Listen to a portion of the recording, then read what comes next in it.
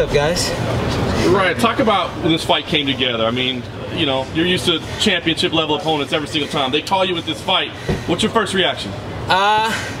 You know, my first reaction for any fight opportunity is yes, just out of instincts. That's why I'm in the sport. I've had plenty of fights where the guy's virtually unknown and very tough. I mean, a lot. I mean, the ones that stand out are obviously the big fights for titles and super fights and things like that. But this is part of the game. This is part of the reason why, you know, people love to watch me, is because I fight. I'm here to fight. I'm not trying to protect anything. I'm not trying to protect a legacy or anything. I'm here to fight. And I was coming off that fight with Cruz, had an amazing training camp. My weight was staying down. It's funny, I actually put on weight once I started training really hard, because that's kind of the way I am. I start hitting it hard, I'm eating more, etc. But you know, I'm excited for this fight. This guy, Jimmy Rivera, I like his attitude. I like what he represents. He's a hard-working guy. He's a respected guy, respectful guy. He's put in his time, and it sounds like guys are dodging him because he's tough and not many people know him. And I think that's BS. And a bunch of, you know, wusses out there. This is not a sport to be a baby.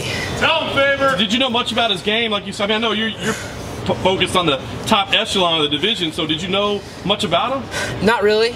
You know, it's funny, I went to plug in his name in the internet, and I accidentally put it on my text messages, and it popped up, and we had a conversation, he and I.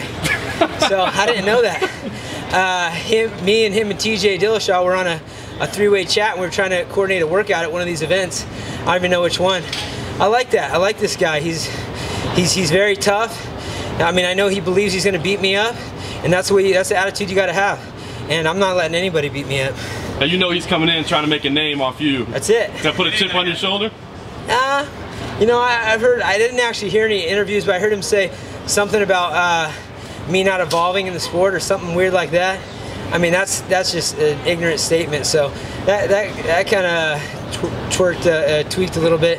But you know, I've been at the top of my weight class and whatever weight class I'm in for the last 13 years. So I don't know how you do that without evolving. I wonder how excited you are to fight in Cleveland.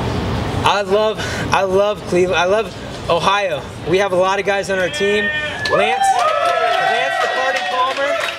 Lance the Party Palmer, he's a World Series of Fighting Championship champion right now. He's from Ohio. He's a hometown boy. And then our boy Cody No Love, the fastest rising star in the sport, he's out of Ohio as well. So we also have Wayne the Pain. You guys don't know him. Censor his IG is kind of nasty, but that's Lance's dad. He's a legend. There's been a lot of talk about Jimmy Rivera. There's been a lot of hype about him. Do you think it's warranted, considering his record? He's only had 3 fights in the UFC. Definitely. I mean, if you see the guys, you know, even the fights he's had outside of the UFC have been very tough. So, I mean, we're talking about the best guys in the world, and you only get recognition when you get these opportunities. And I'm not here to stop anybody from having an opportunity. I actually hate that. A guy like this, he's earned whatever he gets, and right now, he's earned a whooping from me. Right, how tough was it to get past the Dominic Cruz fight? Was it something you put away right away, or did it sit with you for a few days? I put it away right away. This is the sport I'm in. I know it's every time you roll the dice when you go in there and fight. I feel like I have the ability to beat Cruz, and it didn't happen this fight. I mean, the first round he got really, you know, it became a scramble. Second round he caught me with a punch, and I feel like that kind of changed things for me. But you know, props to him for being a champion, being able to capitalize and having a great fight. But you know, I put that stuff past me. My life is not defined by wins or losses. It's a very small part of, you know, who I am. So what is the motivation right now then? For me, you know, this is a brand new time in our sport. Every month is. You know, it's the fastest rising sport in the world. We've got a bunch of new developments with, you know, the new ownership and the new exposure and the new opportunities. And the truth is, I got home from that fight and spent a couple of days on vacation, staycation they call it, just chilling at home, or you know, going parts of California to see family and whatnot. But then you get back in the gym, because that's what I do. I've been doing that for 20 some odd years, and feeling sharp, getting the guys ready for the next battles, Paige and Cody and all the up and comers that we have. And I'm ranked number 2 in the world at the toughest sport in the world, and I'm excited to go out there and perform, because I still have that desire. win or lose, I guess the goal is fight in December, right? We'll see. We'll see about that. I mean, I'm not necessarily set on that. Either way, it's going to be a monumental event. We'll talk to the UFC afterwards and see what they have in mind. But I'm excited to get this win first. What do you think about Cody and Dominic? I'm excited for it. You know, I think there's no doubt in my mind that, I mean, honestly, if you look at social media, Cody has like 3 times the interaction of anyone else in our weight class. You know, he posts something, people are excited about him. I think, you know, an interview asked me, who do you think should get the next shot? Should it be this guy or that guy or this guy or that guy? I mean, the question is, who's the baddest dude on the planet in any given weight? And I think a lot of people think it might be Cody Garbrandt. And there's only one way to find out. You fight the other guy that people think is the top guy right now. That's why you do matchups. It's not, this is fair, or I feel this way or this way. It's like, dude, is this guy possibly the baddest dude on the planet? Let's find out. And he's been knocking everyone out. Is TJ on your radar now as well? Not necessarily. I don't really have any good feelings in that whole situation, not anger or anything. It's just a weird situation. I do this because I love it. I enjoy the process, and I don't really feel like giving any attention or anything to that. You're right.